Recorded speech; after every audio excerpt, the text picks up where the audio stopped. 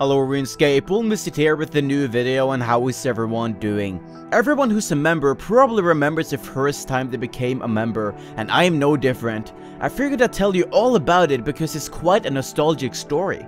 So, several years ago, before most member previews and when free-to-play remained free-to-play, the only insight to the members world that us noobs had was the members entering the free-to-play worlds and the famous members gate north of Holodor.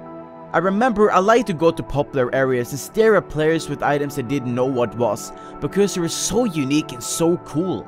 I also used to stand at the gate and look over the wall, looking at what I could see and wonder what was there.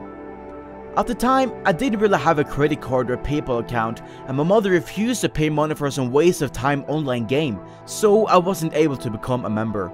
However, I did have a friend at this point, a little blonde fat kid with a voice lighter than the girls in his class. Me and him played Runescape a lot.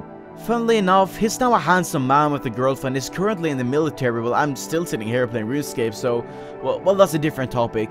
But the point is that he had a father who didn't really mind paying for membership, and because of that, we were going to become members for the very first time. For obvious reasons, we did it on his account. I didn't really think it through at the time. I was too hyped to experience members with my own eyes, so I just watched.